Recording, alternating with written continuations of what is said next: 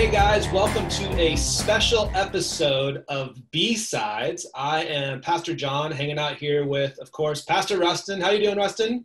Doing great. How are you doing, Jon? I'm good. Are you ready for this special episode? Oh, man. It's been keeping me up at night. Okay, well, today, or usually in our B-Sides episodes, we'll talk about sermons and kind of going through some of the behind-the-scenes details we can't get into. But today, we're not going to be talking about a sermon. We are going to be doing Q&A from the God and Government. Ooh, there. And some of this from the family meeting. It's from the family meeting as well, actually. Oh, I thought that there was lots of, well, it couldn't be from the family meeting because it was all ATTW on the code. Oh, was it? So this is all God and Government. Yeah, all God and Government questions. All right, so this is Q&A from God and Government. But before we get into it, there's a couple things we got to take care of. The first is, if you're watching this and you enjoy it, take a moment to like it, comment, share. We appreciate it. And then the second thing we always got to do on B-Sides is what? What are you drinking today, Jon? All right, I threw you a curveball in our last episode with my little travel bottle of Gentleman Jack. But today, I got to pour it here before I show you. I have something from Hardware Distillery, which is in Hoodsport.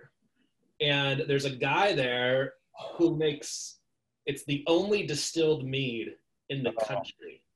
That is good. And the guy that he worked on this with was a guy from actually Lagavulin. Oh. In Los Angeles, and he came up to Hoodsport, and so they figured this thing out. So it is a distilled mead. So it's got a honey flavor with some raspberry, and it sounds really fruity. It is a little bit fruity, but it's fantastic. If you haven't heard of Hardware Distillery in Hoodsport, you got to go check it out. It's awesome. You shared that with me once, and I love that bottle. It's good. It's good stuff. It's definitely different. So the whiskey, the bourbon I'm drinking today, I chose because our subject is God and Government, and I'm drinking the Old Forester 1920 Prohibition style. Whoa! Prohibition style bourbon. What's that mean? What's Prohibition style mean? Apparently, it was a recipe that they were using back in Prohibition time when it was illegal to drink whiskey. Until that, they got fixed. Yeah. So this is it's quite good. It's a pretty high proof. It's 115 proof. And wow. It's very good. Here's a little description for you. In 1920, during Prohibition, Owsley Brown was granted a limited permit to bottle medicinal whiskey at 117 West Main Street in Louisville Whiskey Row. The typical barrel proof at that time prior to bottling was 115. So that's what it is. It's the 115 proof. Wow. It's 115. Yep. So it's 57.5. I feel like like the water boy, like the backup quarterback, because mine is only 86 proof. This is good. This is one of I've been holding on to this one, so it just seemed fitting to have it for our, there's very little left. I'm just going to finish it for our conversation on God and Government. All right, we're gonna need this, right? Yep. Because there's cheers. There's a lot of questions, right? I think we got to I don't know. We got to maybe a quarter of the questions on our God and Government night. Yeah, I've got double-sided.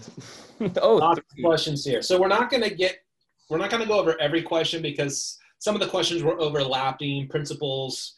Apply both ways and stuff. So, but we'll try and get to the questions that were most representative of the other questions or that were most unique and kind of got to the heart of stuff. So I'll be asking questions and then we'll both kind of interact with it.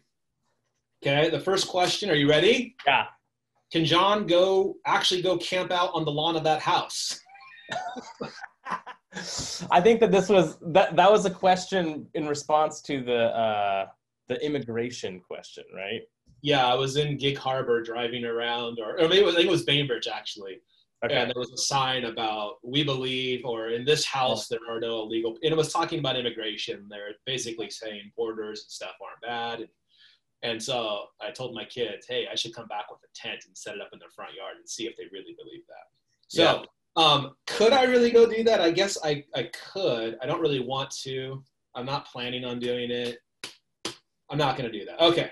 I think because you brought that question up, I think it's good to just reaffirm some of the things we said in that Q&A too on the night. But like, the question, I think that was a question brought up in response to a question about immigration and how should Christians think about immigration in light of there's very strong biblical texts about caring and loving the immigrant because God's people were immigrants.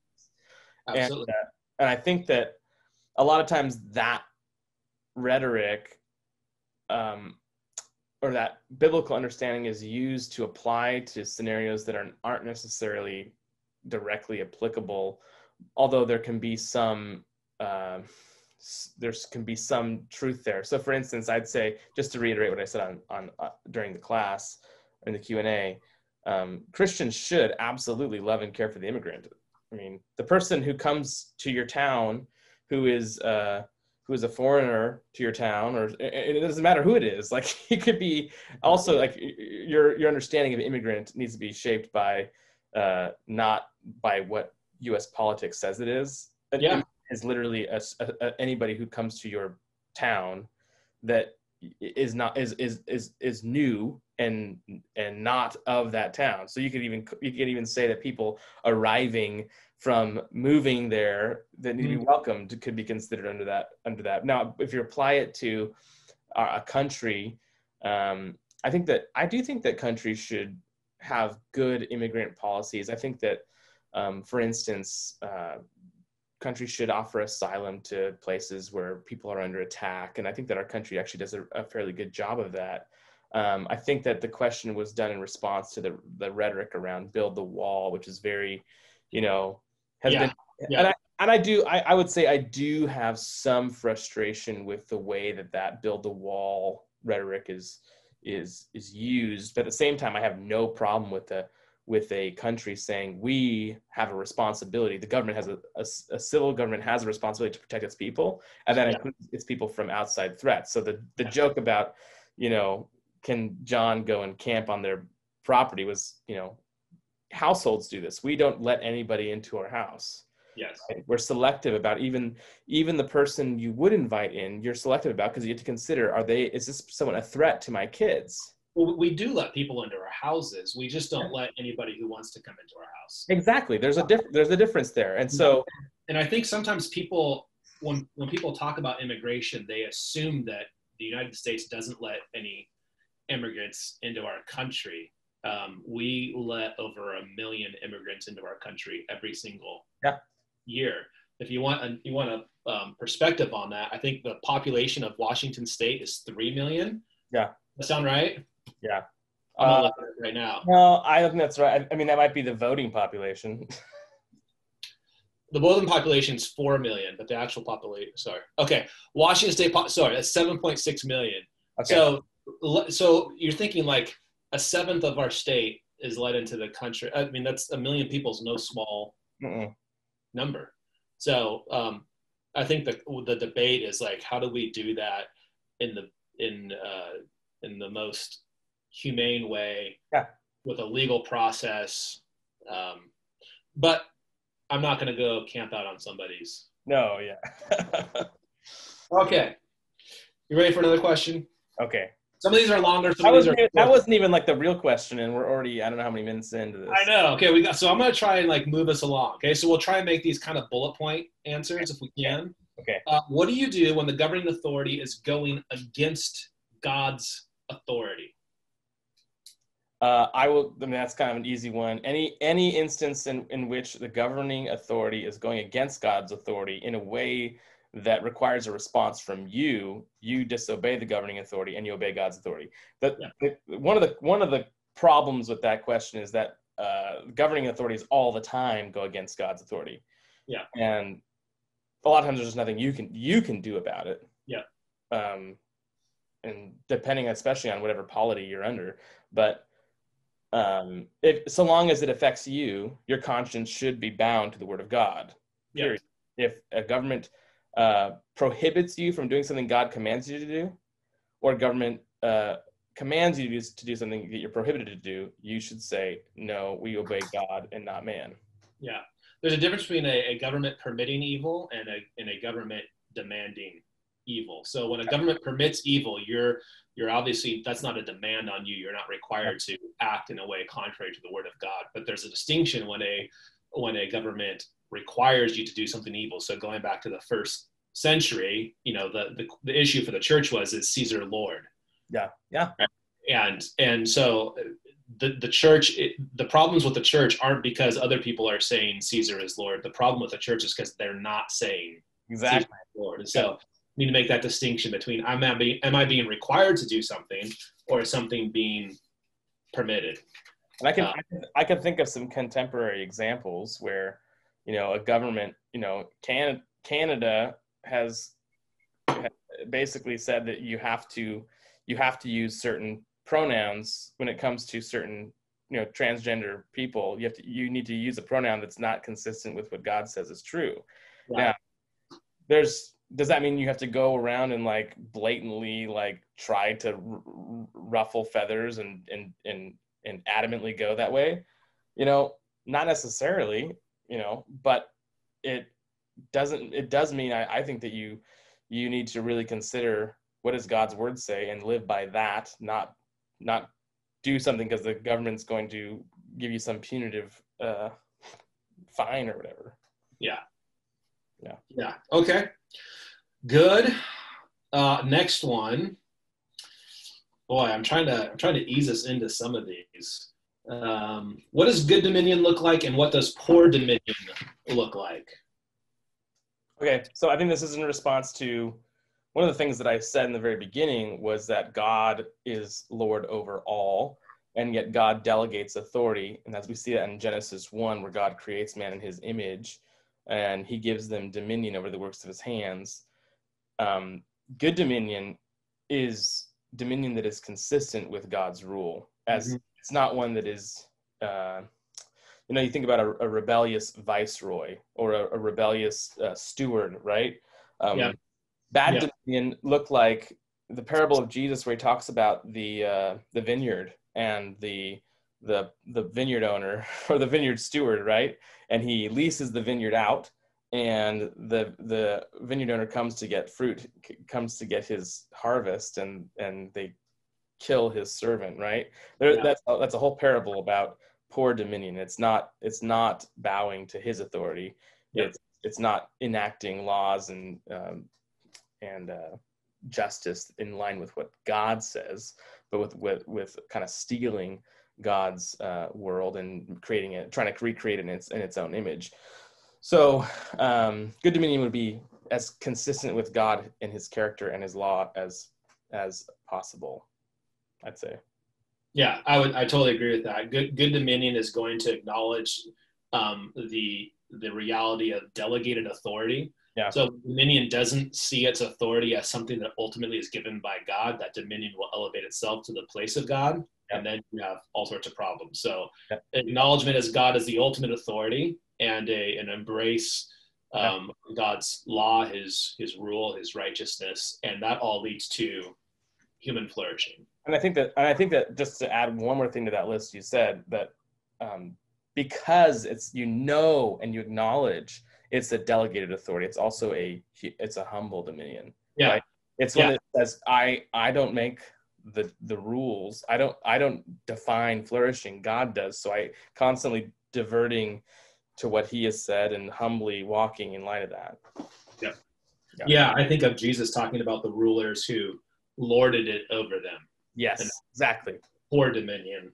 Yeah. But that lacks the humility that you're talking about. Yeah, and Jesus came to serve. His dominion looks like serving, right? Yeah. Looks like a cross. Yes, it does. Yeah.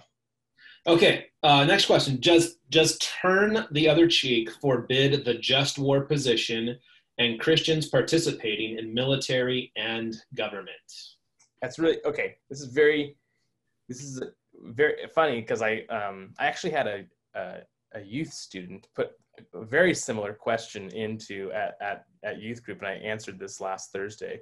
Because we have this question box where the students get to ask any and all questions are fair game, and then we'll occasionally make them into a lesson. And so one of the questions was very similar to that, like, how does being in the military square with, is that, how does that square with turn the other cheek, love your enemies, and stuff like that? So I would, if the person asked this question after watching or participating in the class, I think that there's a lot of groundwork that gets covered how I'd respond.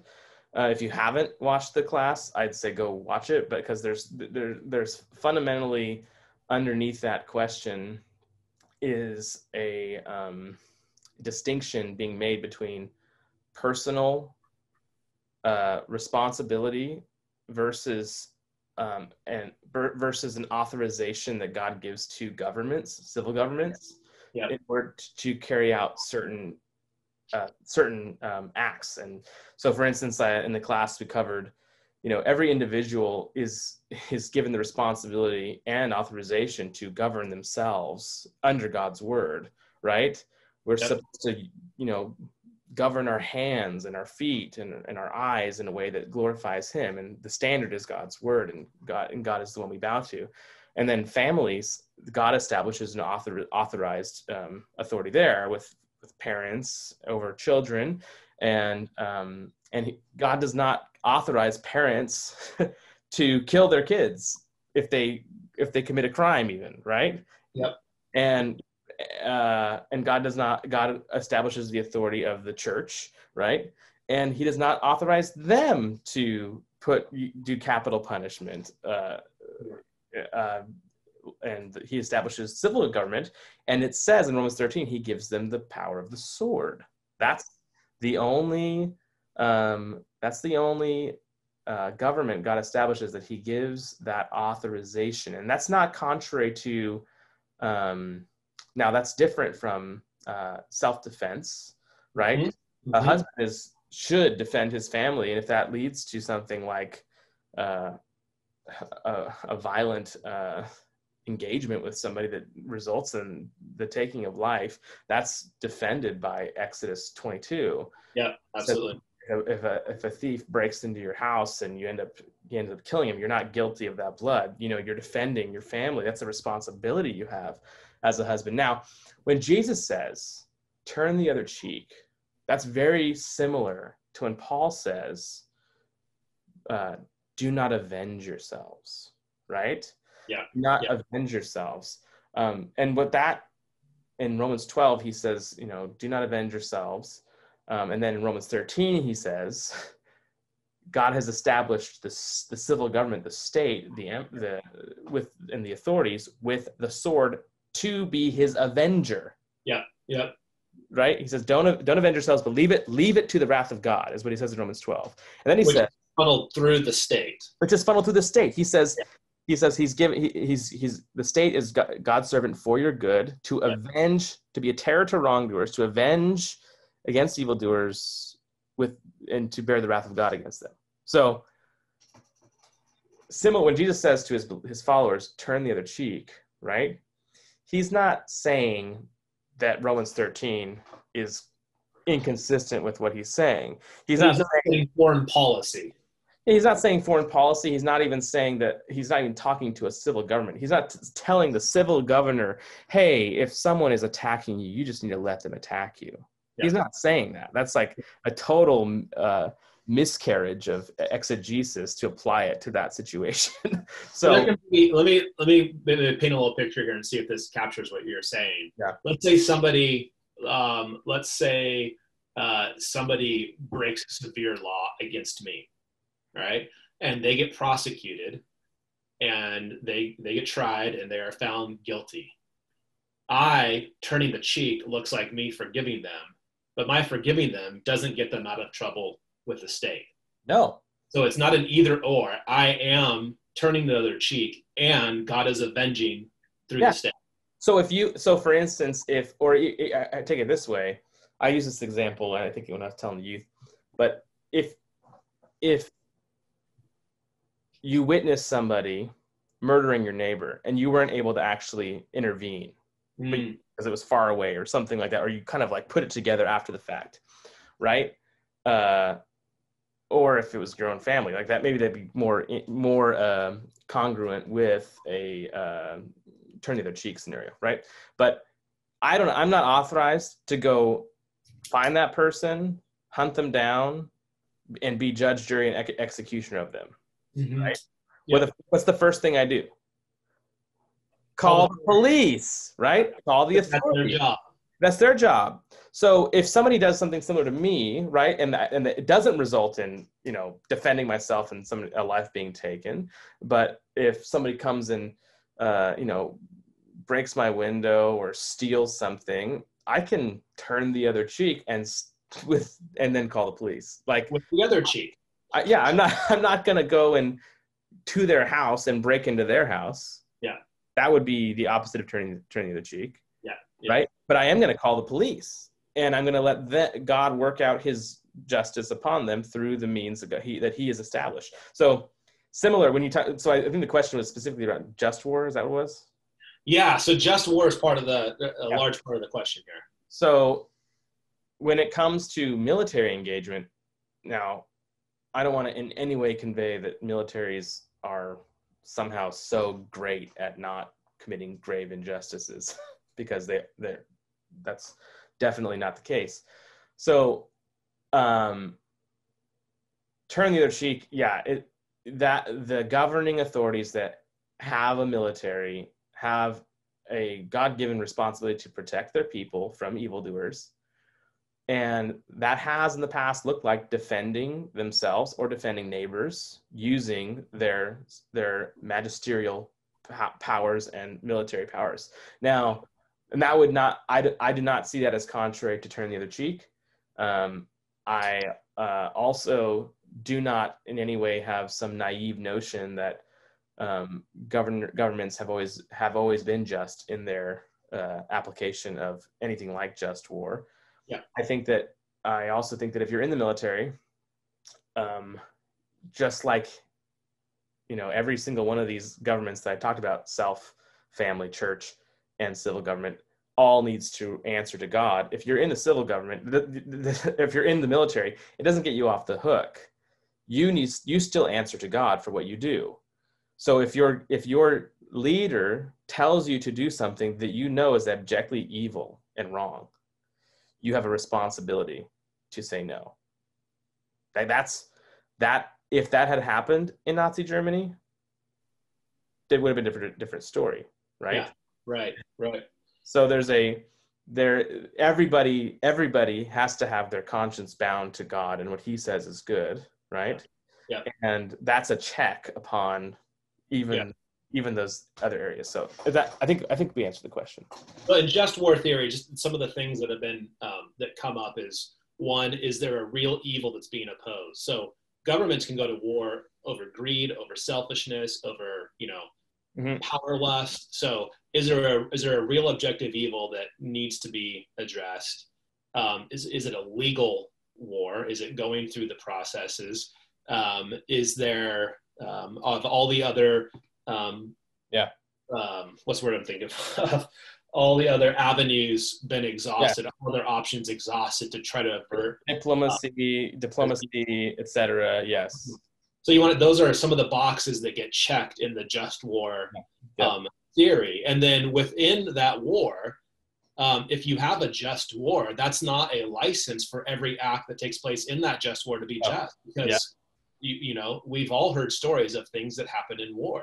And I am not envious of the Christian soldier who has to think through all of those things. Yeah. So just war and turn the other cheek are not mutually exclusive. But for somebody who's in the military, there are a lot of questions that have to be navigated. Yeah. Just war is a good place to start. Yeah, and I think that's. I was reading somewhere recently about how Christians, as the world advances and technology advances, Christians have to apply what they know to be true to new situations. Yep. And just war is a product of a Christian understanding of, okay, the, eye for an eye, tooth for a tooth was interjected into a world because sin existed, right? Yeah. But Yeah. so sin leads to injustice, and there's a curbing of that injustice through, punitive measures. And so there's a kind of application of that large scale within just war, but it's a Christian invention. It's attempting to take the principles and the word and apply them in ways that you should exhaust every avenue. You should be as patient as possible. But at the end of the day, if it should be, if there's evil going on that you need to respond to, right, or defend your people from, there's a path to be taken that a sinful world requires. Yeah, that's good. Okay, this one's a COVID question. Oh boy. Here we go. You arrived at a decision based on seeking the Lord, and then a new mandate from Inslee changes your plan. Aren't you then placing Inslee's authority over God's? So I'm going to respond to this one. Is that okay? Yeah, I'll butt in if I get a chance to. Yeah, you fill in whatever you want. Part of me, I read this question, I go, I don't know that the person who asked it quite heard what we were trying to say.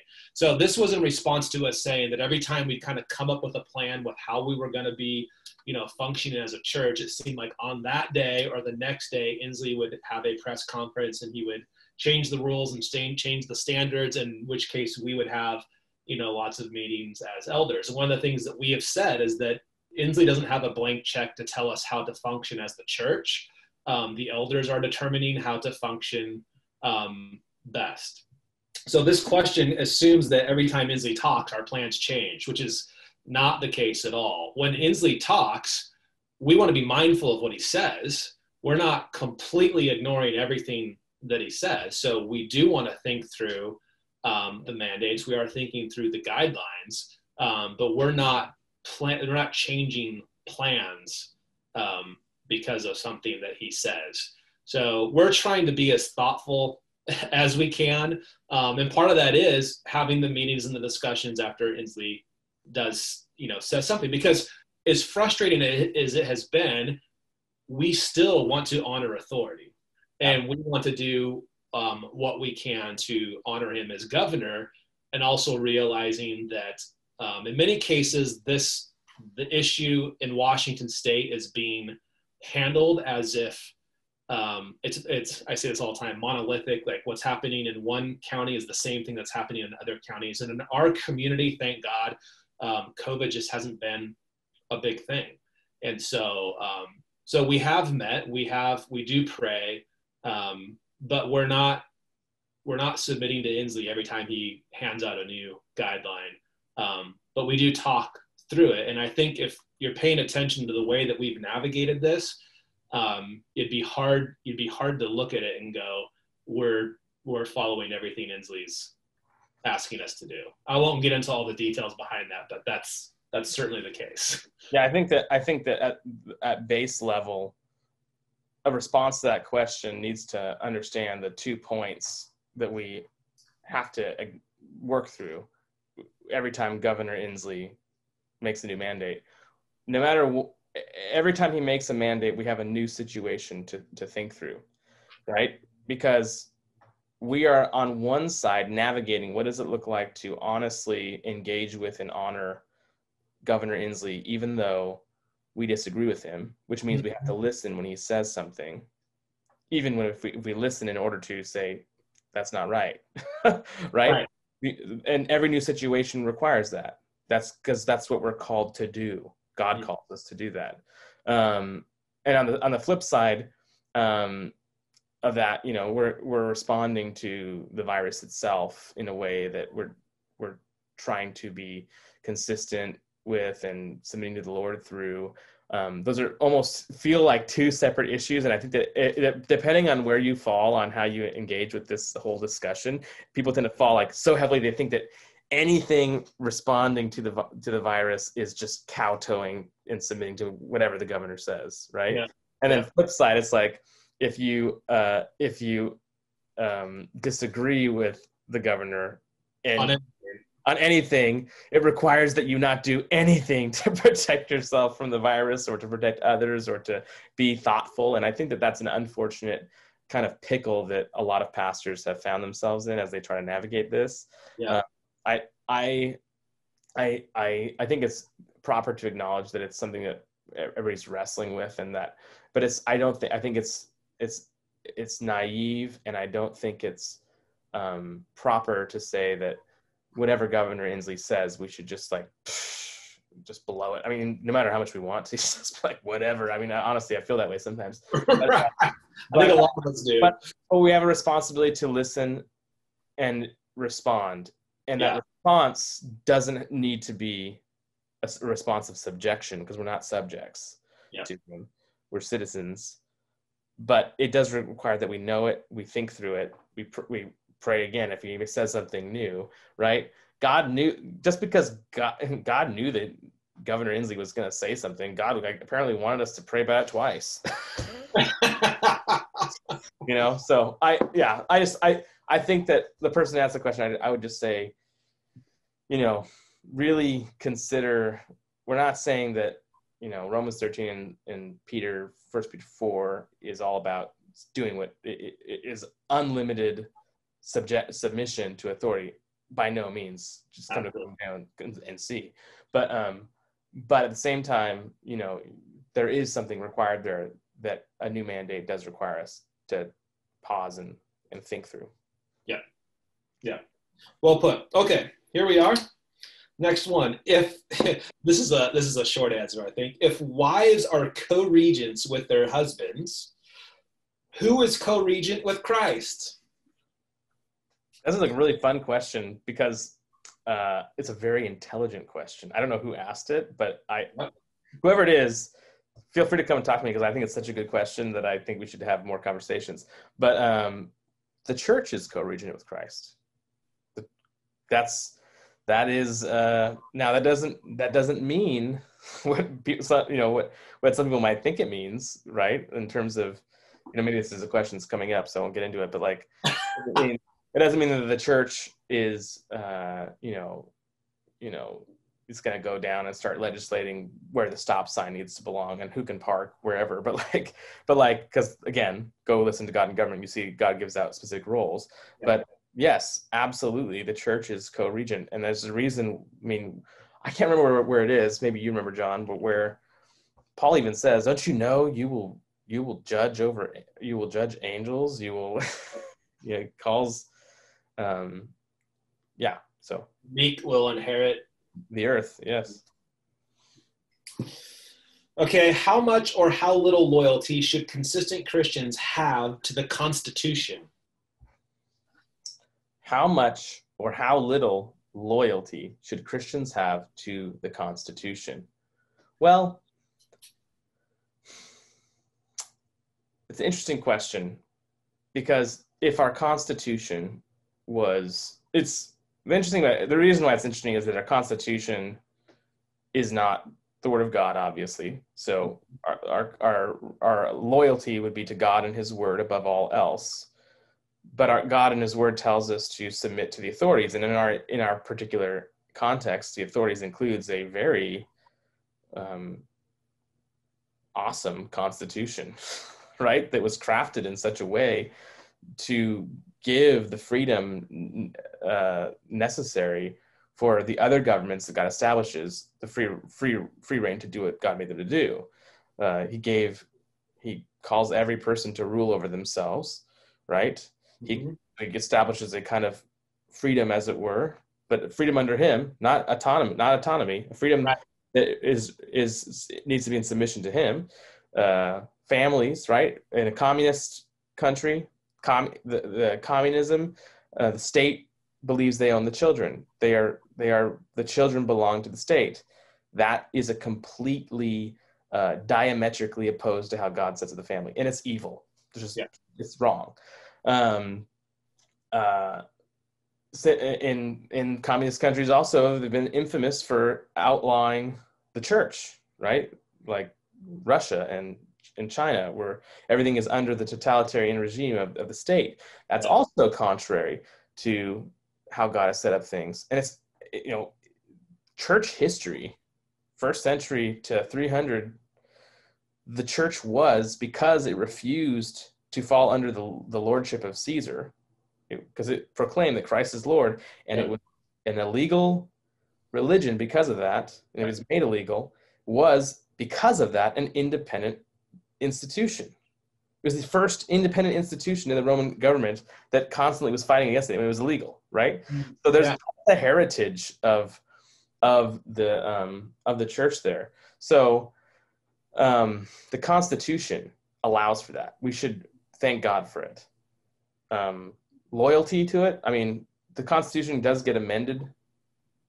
That doesn't mean, I mean, any loyalty to it in that regard would be limited. But at the same time, it's kind of like, it's an interesting question, because should Christians be loyal to something that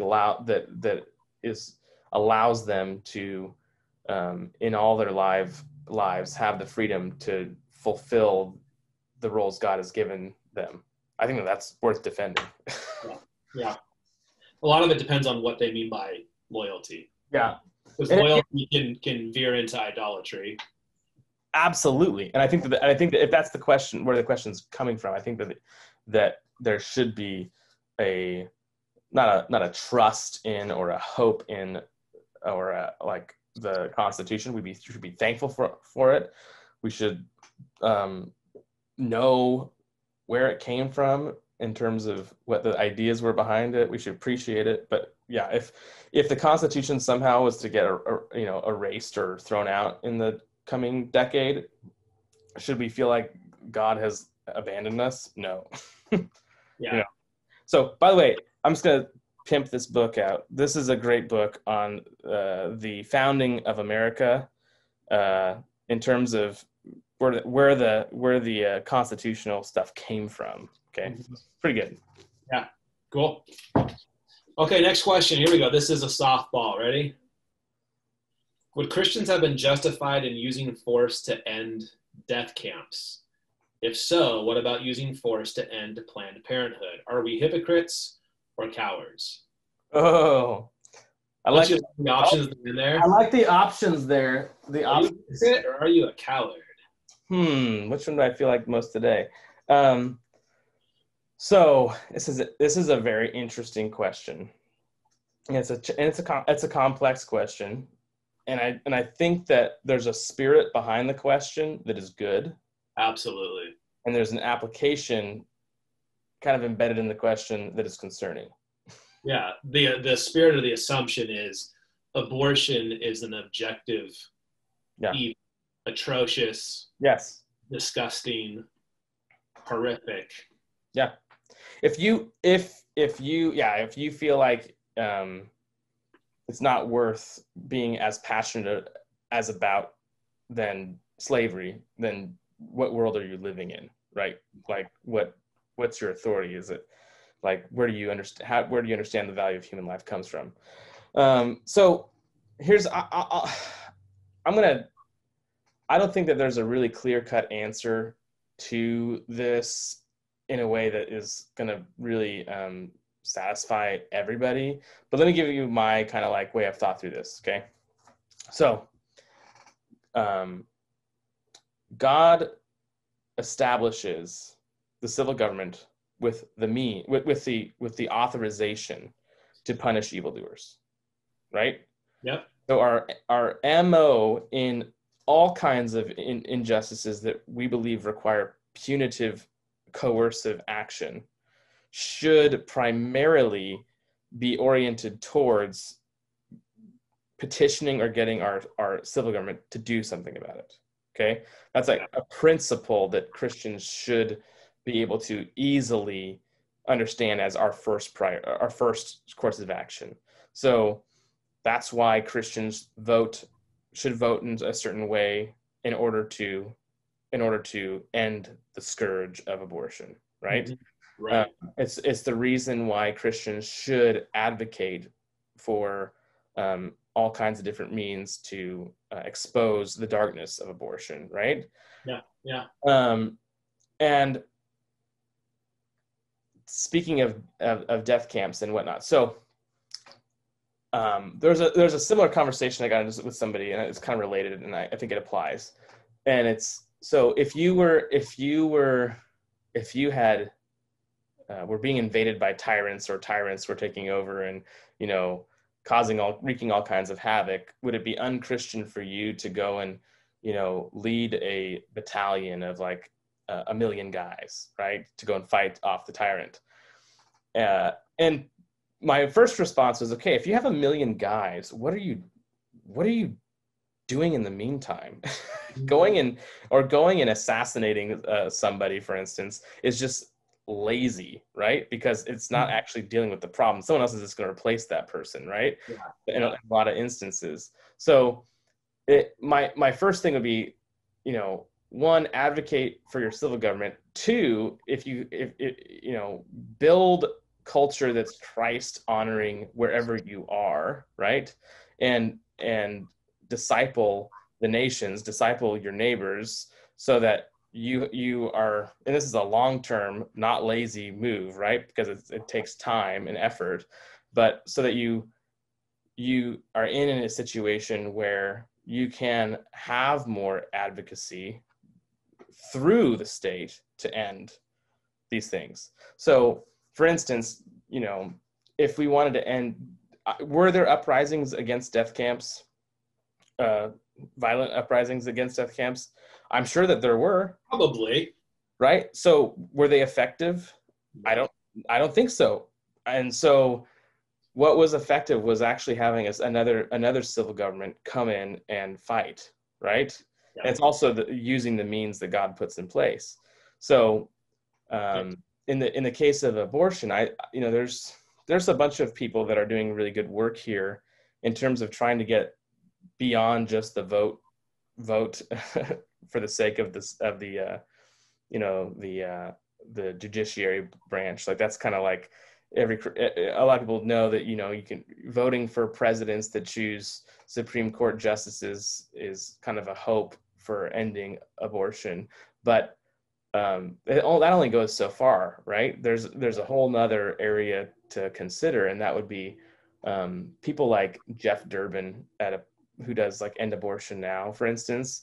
He actually goes and talks to civil magistrates, right? And he says, in the name of Christ, end this evil, right? And those guys actually have authority to do something.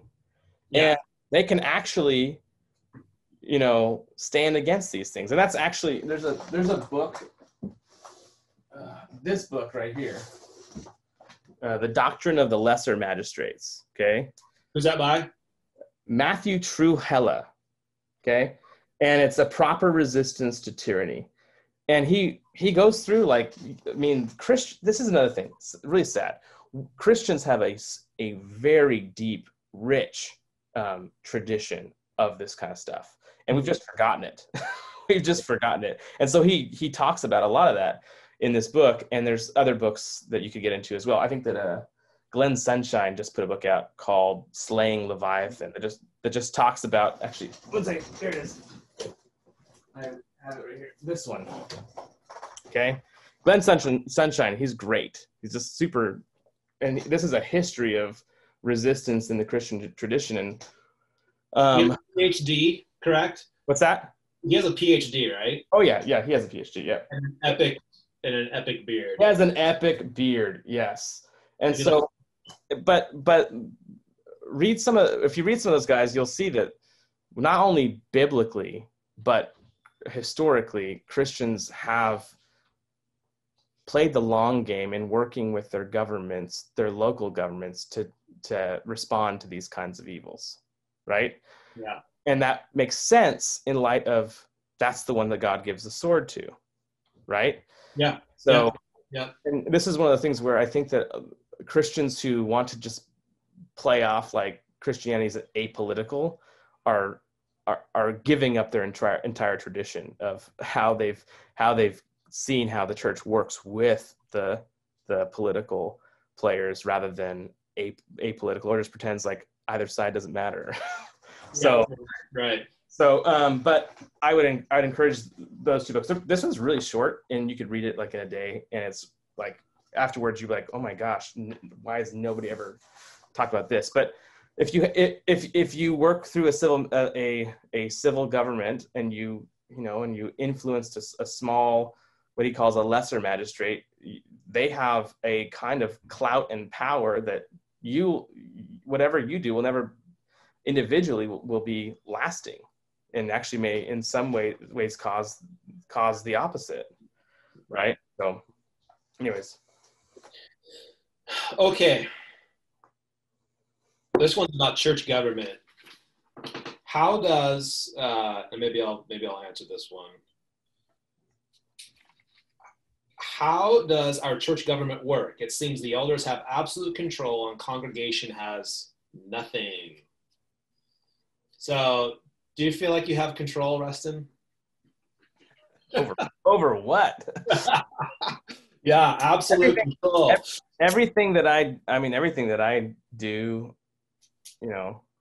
like, it's funny because like that question it assumes like, what are we talking about? Like, I don't have control over, where the lines get painted in the parking lot. I don't have control over, like, is this someone who really wants to change the paint color in the sanctuary? I don't know. Something that I think that come to mind is that our church is governed, essentially we have a Presbyterian model, like a local, we don't have the Presbyterian as far as the, collection of local churches, but we are an elder governed plurality of male eldership. Yeah. And that is not necessarily the norm for churches in the Northwest or the norm for churches in the US. A lot of people come from a congregationally run church, and in a congregationally run church, you may have a senior pastor and you have staff, and you may have elders that kind of function as like an advisory board, but issues get brought before the church body, and then the members basically vote on everything. It's kind of like a democracy. Yeah. So if you're coming from that background where members vote on everything, and then you step into quorum, or if you went to any Presbyterian church, it can feel like a little bit of a culture shock because we're not voting on things. The elders are making a lot of the decisions. Now, what I would say, and you can speak into this, Rusten, is that the model that we see in Scripture is that Christ is the chief shepherd, 1 Peter 5. They're under him are under shepherds that are overseers of the flock that are accountable to God for the care and the souls of the church. God entrusts to the elders, 1 Timothy chapter 3, the setting of doctrine and teaching. The elders are entrusted to issues like church discipline. The elders ultimately are the ones who are affirming vision and overall direction for the church. Yeah. Those decisions are at the end of the day are made by the elders. Mm-hmm. Those decisions, however, are not made in a vacuum. Yeah, no, yeah. So for example, we have a financial committee that basically looks at finances and comes up with a budget, and the elders get to speak in terms of like value and vision and things we want to emphasize. But that committee really is doing a lot of the legwork, and typically what they come up with, the elders affirm and go, that's good. When it comes to, making church decisions, there are people so during this whole COVID thing, we've consulted members in our church to go, hey, you guys have wisdom and knowledge that we don't, tell us what we can't see, let us learn from you. And then we're going to do our best to make decisions for that. Mm-hmm. So it's different from a congregationally run model just because everybody's not voting on it. The challenge with voting is you don't see voting in the New Testament at all. You do see elders, Paul speaking to the elders, appointing elders over the church. Elders are clearly given the final responsibility in handling church matters, and so we're trying to They're the ones that are actually also held responsible. Right. The elders are held accountable, which is one of the reasons it's really important that elders have the freedom to make decisions, because we're the ones that have to answer, for those decisions. Yeah. But there's a lot of stuff that, as far as like day-to-day details and whatnot, that are really going to be driven by staff. So when we have our staff meetings, we have, 6 of us are there on paid staff, and we have pastors. You and I are both there. Brandon's there. Ryan's there. Krista, who runs our kids, is there. Nettie, who does hospitality and everything else, they're there, and they speak into a lot of the stuff that we're doing in terms of day-to-day, week-to-week, month. And so I want to know, like, specifically, what does absolute control mean? I was like, I don't think we have absolute control. But we do have a measure of kind of final say and authority in the church. And one of the things we've tried to do is be really transparent. Like, our family meetings are a time where we're trying to talk with the church body about what's going on. We do Q&A, like, so, stuff like this, where we want people to ask questions, because we want to make sure that people know what is happening, understand why, we're making decisions, and people know that we're not beyond approaching or asking questions by any means. We're fallible and are doing our best to learn and lead. And we welcome that kind of like insight from the body. Absolutely. Yeah. And one of the ways that we try and, I guess you could say, balance that is when you became an elder, Rusten, we brought you in front of the church body, and like, if any of you have any problems with Rusten, let us know, concerns. I know. And after all those 12 calls, 12. This is probably where the question came from. Everybody called about my elder candidacy, and no change was made. It's just kidding. What are you guys doing? Yeah. So we give a pretty thorough process, a screening process of that, and then invite the body to speak into that and communicate questions or issues or concerns that they have. And if those can't be, addressed or answered in a satisfactory way, we would at least pause that elder process. Now, we haven't run into that, because usually when somebody is at the point where we're presenting before the body, we have a really good idea of who they are. Yeah. And our body has been really supportive of all the elders that have been put forth. But if you're coming from a congregational model, it is going to feel different, because we don't vote. But we do try and take into account input. We do try to be transparent. We do try to glean wisdom and knowledge from members in the church body. But at the end of the day, the elders do make the ultimate decisions. Yeah. Does that scratch the itch for you? Does that make sense? I think that makes sense. You could say it this way: the congregation has a voice, but not a vote. Yeah, I think that's fair. I mean, it's not that different from just polity that we're used to elsewhere too. I mean, but it's not. We are not representatives, as it were, right? We don't have parts in the church that we represent. All the elders are called to represent Christ to the church in how it leads, which means we should lead as servants, which want to hear and hear the voices, but it's not the same thing as like having a representative government. Right. Absolutely. Yeah. All right. I think we're going to close it off with one question. Okay.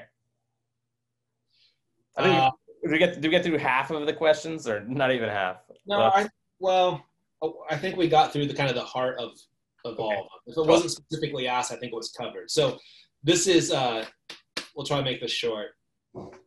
I think there's a Piper article behind this. Oh, okay.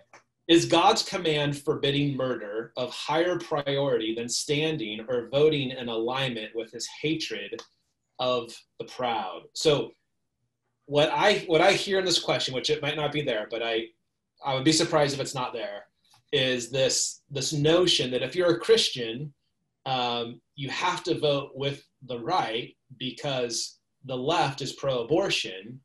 But how can you vote for the right when the candidate on the right President Donald Trump is clearly so in love with himself and really has a pride issue.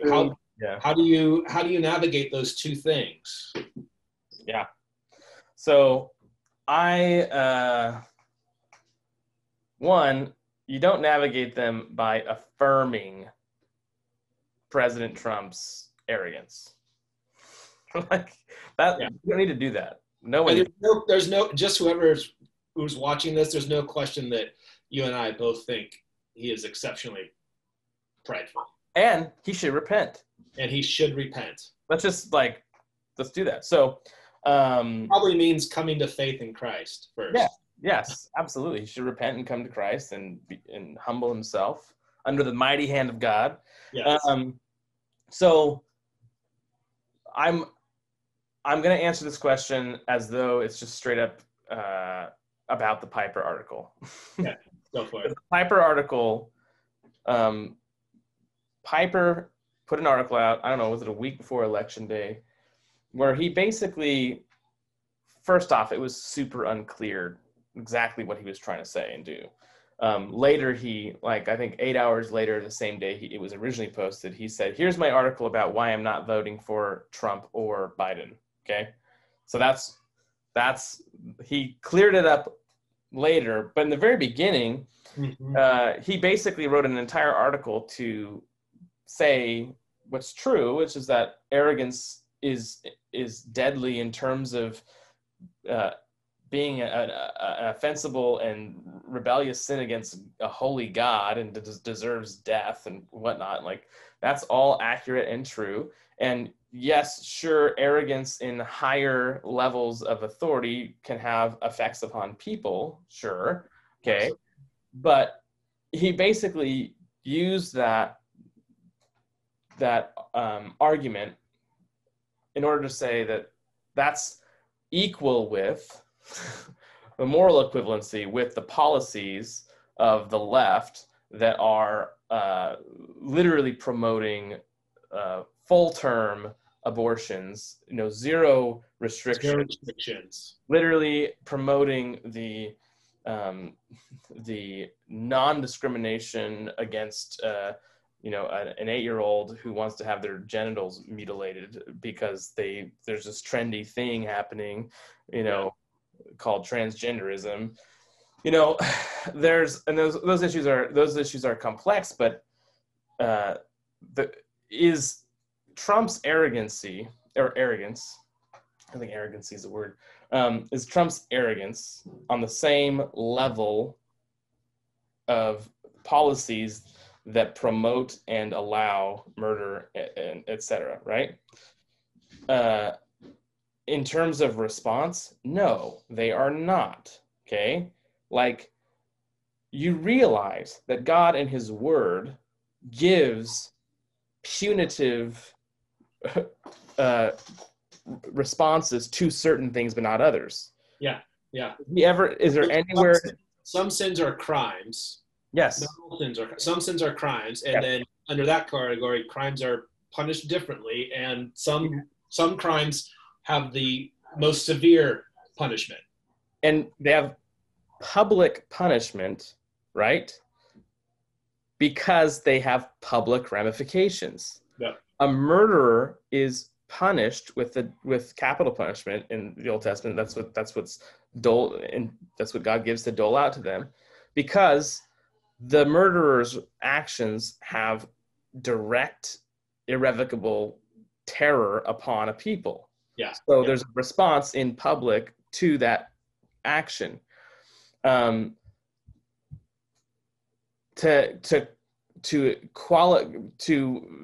put both of those things on the same level is to completely eject and ignore all of the wisdom God's trying to give his people about what the common good looks like. Yeah. It's to take God's word and drop kick it and say, I agree that sins are all equal, but all those details about what leads to the good of a people and not, God, I don't want to listen to you. Yeah. Like, right. So my big my frustration with Piper's article was it really seemed like, and he's gone, and I think that he emailed somebody and said, I was not trying to make an equivalency. It's like his entire article was building an equivalency. It doesn't make any sense if he's not he says at the very end, I'm not going to do the calculus to determine which one of those is worse. But the whole point leading up to that point is that these are both equal, deadly, equally deadly. If not, it almost makes it sound like is the arrogance is more deadly. So and I think there's the question, or the assumption in the question, is both, I think, irrational and a little dishonest. Yeah. So I know I'm pushing something there, but let's just both say we love Piper. He's been for Piper, but that's why it was so frustrating to read. Yeah. Because I remember his sermon where he called out President Barack Obama on abortion, and he was so forceful and clear about that. But this question right here, it's almost assuming as if somebody can commit murder without that being a prideful act, like pride or murder. Well, murder takes pride to the next level, right? Murder is not absent of pride.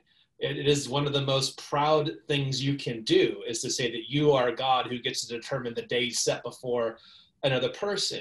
But there's also, I think, a certain amount of maybe it's unconscious dishonesty, because if somebody wanted to say murder and lying, or murder and pride are the same thing, and then you said you want a proud neighbor or a murderer neighbor, you say, oh, give me the proud neighbor. Well, it's like, well, why? Because are they both sins? Absolutely. Do they both do the same thing in a culture? No, they don't.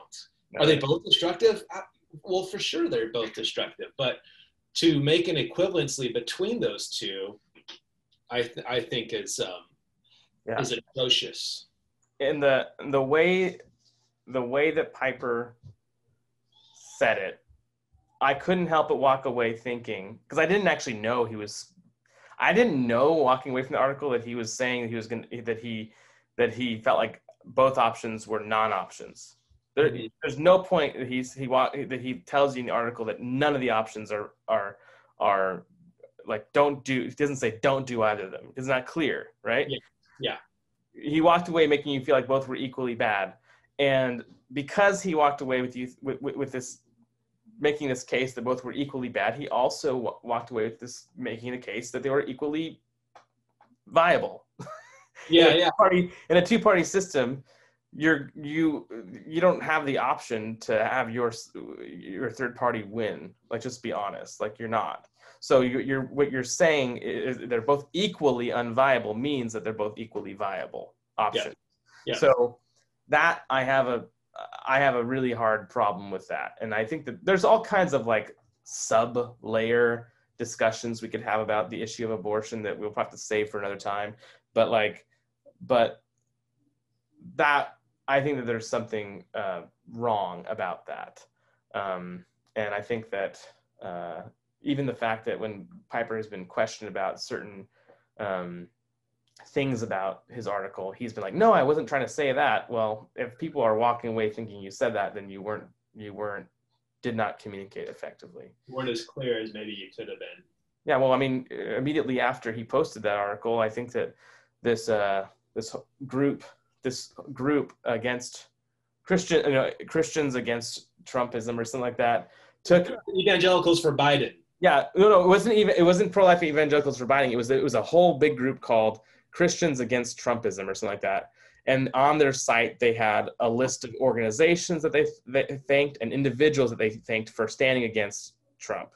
Yeah. And they had John Piper's name on there, and John Piper immediately came out and said, I did not endorse this organization. And then they responded and said, oh, but you are one of those who has come out against him, and we're thankful for you still. And